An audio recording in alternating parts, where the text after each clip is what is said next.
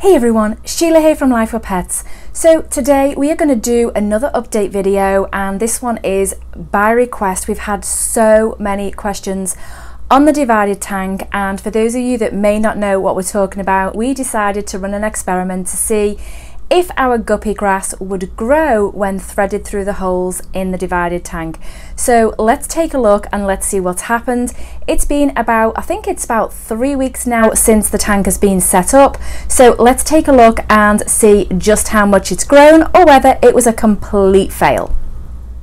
So here is a full view of the tank, and as you can see, it was definitely not a fail. It has grown like crazy. What is interesting to me is it has grown much more on this side than it has on this side, and I think that's because we do have a window to the right of the tank, and so I think that probably this side is getting a lot more light, whereas this one is getting just the light from the aquarium. But yeah, the plants are doing really well. Now I will say that what usually happens when you do a tank like we did, if you didn't see that video, I will leave a link to it. I'll also leave a link to the dividers. In case you're new to the channel, we do actually make these dividers, obviously minus the guppy grass. This was an experiment, but I am so pleased it's worked so well, and the betta fish do absolutely love it, especially this guy here. Now for many of you, you did leave name suggestions in the description box of that video for this one, because this one didn't have a name. This one down here we had already named Picasso. So many of you, overwhelmingly so, said Leonardo da Vinci.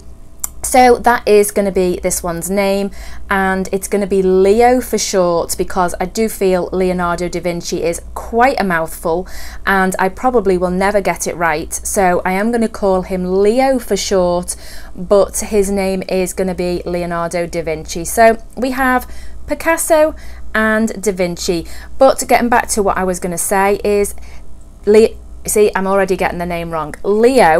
Leo absolutely loves to lie on the plants right at the surface there. He spends a lot of time just sort of being balanced or perched up there.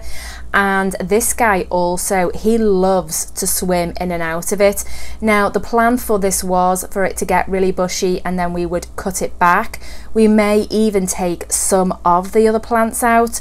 And one of the things that does happen when you do sort of transplant any plant, or you're sort of uprooting it, which we were specifically with the cryptwenti, which we have here and here, we did have several of the leaves die back, but as you can see, it has completely grown back and it's all looking really good. We have had another explosion of shrimp. We did take out an awful lot of shrimp and there were barely any left, but we do now seem to have an awful lot of these in the tank.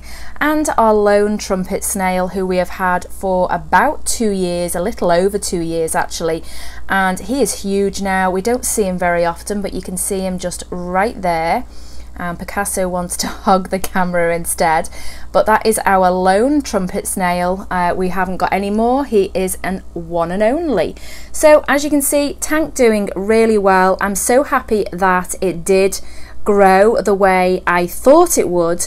We will eventually, once it grows way too much, we will eventually sell the guppy grass, but we do have the guppy grass on our website, but we only sell what we actually produce ourselves. So it's not there every week, it's usually about every other week, but it does sell incredibly fast. So if it is something that you're wanting, then you do need to get in on it really quickly.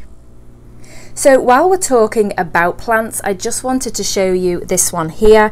This one has actually grown a flower. I can't believe it. I think in all the time we have been doing live plants, we've only ever had a flower, I think about 3 times. And so I couldn't believe it when this one here started to grow the stem up where the flower comes out, and lo and behold, we actually have a flower. So looks very, very pretty in the tank. Unfortunately, it's not really showing up on camera as much as it does like for me looking at it, but I guess it gives you the general idea. Can you also believe, guys, just look at the size of these bala sharks now. When we got them, they were tiny, skinny little things, and now they are almost the length of the largest of the denison barbs. So these guys have grown so quickly, and we are hoping to at some point upgrade the tank to maybe a 125 gallon so that they've got plenty of room. So there you have it. As you can see, it was a huge success by putting the guppy grass through the divider. I've noticed no difference as far as filtration, water parameters, nothing like that whatsoever. There's been no change with those. We've just done our regular water changes as normal, and thankfully it's worked out. So eventually I think that we will sort of trim it back, because the idea was to sort of have like a hedge. It looked like a big thick hedge coming down instead of the divider, and we might even take it sort of all the way down as well, because we did stop sort of there. And I am thinking that when we sort of do a trimming on this, that we may actually thread the other pieces into the bottom part and maybe even come up as close as here as well, because we did leave this one. And I'm thinking that we may just actually also fill in that one as well. It's really funny to us because the video that we showed on YouTube of us actually threading this all into the holes obviously was a time lapse, and so that we then put it onto Instagram, and to date when this is being recorded, and you're not going to see this probably for about a week, maybe even 2, but at the date of this being recorded, it had I think over 105,000 views. So I just thought that was so funny that people found it really interesting, us threading the guppy grass through the divider. Alright guys, there you have it. That is the update on this tank. As you can see, both the bettas are very settled in the tank, and they don't seem to bother with each other at all. I do think that the guppy grass helps with that. And like I say, this one here especially, he loves to lie on the leaves. He also does like to lie on the cryptwenty as well, but he is doing well. His fins still has that chewed bit out in the middle. I'm hoping that he's not going to be a fin biter. Sometimes it can be a habit, and so I am hoping that we can stop that, but we'll just have to wait and see as time goes on.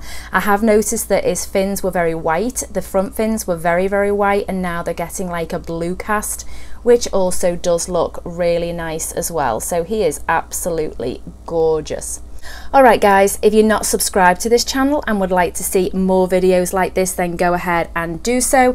Also, don't forget to hit that notification bell. Thanks for watching, and we'll see you next time.